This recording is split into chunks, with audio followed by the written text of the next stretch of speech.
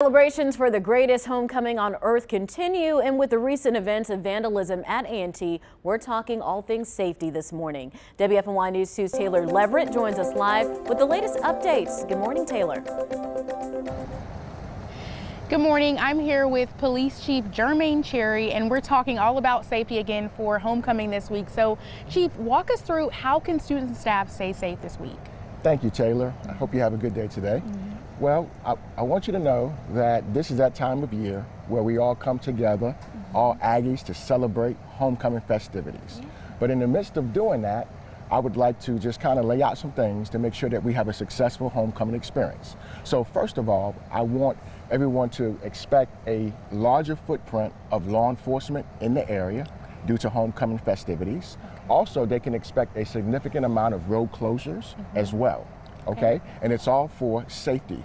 Now, I want everyone to also be reminded of COVID-19 and what the CDC recommends during this period of time, because we're going to have in upwards about 60,000 individuals to come to the campus. Okay? So just kind of be mindful of that.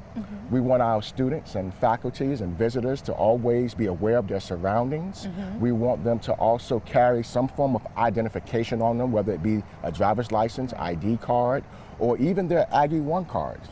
We want them to be aware of any type of suspicious behaviors as they're moving about within the community, celebrating in those things. So we want you to have fun, but we want you to be aware. We want you to be vigilant. We want the students in particular to be aware of this game called Three Card Monte, which is a game of chance that is designed to separate you from your money. And we tell the students, you cannot win. So don't even bother to even play that game. And so, you know, those are just a few safety tips that one should adhere to. And I think that if they do so, they will have a successful, fun homecoming experience. Perfect. So make sure to bring your ID.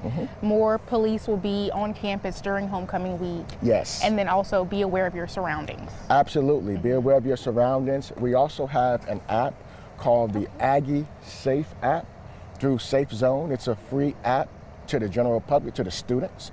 And that app has so many great features. It's essentially like the blue light phone in the palm of your hand. Wow. And so they can utilize that phone to get a hold of law enforcement. They can utilize that phone to do check-ins with law enforcement. Just a lot of university resources associated with that app. And it's literally in the palm of your hand. So everyone has cell phones nowadays. All they have to do is pull the app up and just look at the features and just deploy whatever they need from the phone. And those resources are readily available. It's even, we even have a well-being button to that app. So if someone is suffering from some form of mental illness, they can press that button and get a hold of a university counselor or community resources like Real Crisis and those type of things. And so that's another great tool that we are absolutely pushing within the community. Perfect. Great tips, Chief Cherry. I'll send it back to you in the studio.